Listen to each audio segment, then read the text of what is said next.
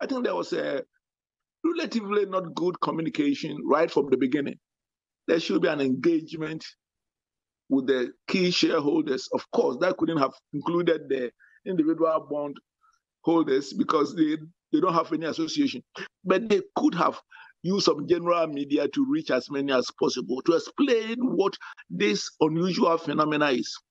The third is that I sometimes get angry that there's not deep cut in government expenditure. There's a need to raise revenue, but you can't do it overnight. There's a limit to which you can raise revenue above a certain limit. So these factors have come in, and then I think that. But the most important thing is that the average Ghanaian, be it a banker, the workers, the pensioners, the individual bondholders, think that somehow, kind of what as a magic we can go through without anybody making a sacrifice.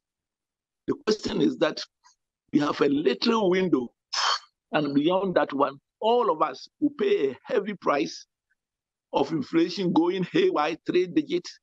Devaluation could be 30 and above, and everybody will pay the price anyway, except that it will not be an orderly one.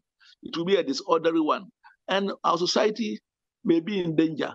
And I think that the average people, whether it's trade union, pensioners, pension fund managers, banks, that I don't see that one. Everybody thinks that they can